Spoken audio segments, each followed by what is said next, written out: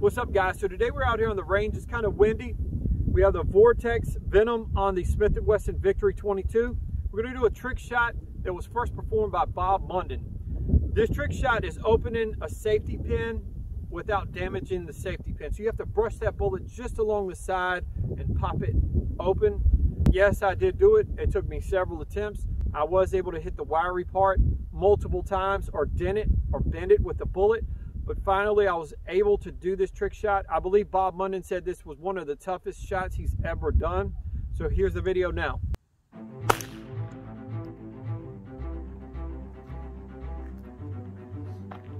Done.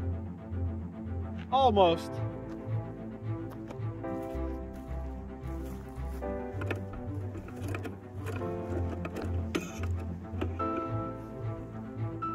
So close.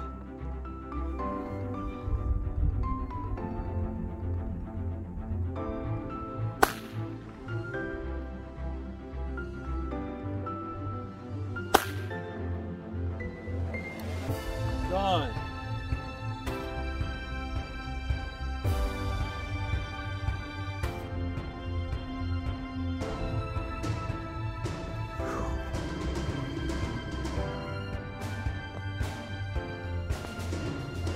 Works just like it's supposed to, but it was open.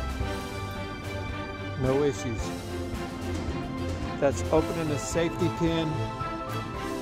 It's even hard for me to do with my hands. There's nothing along the side here.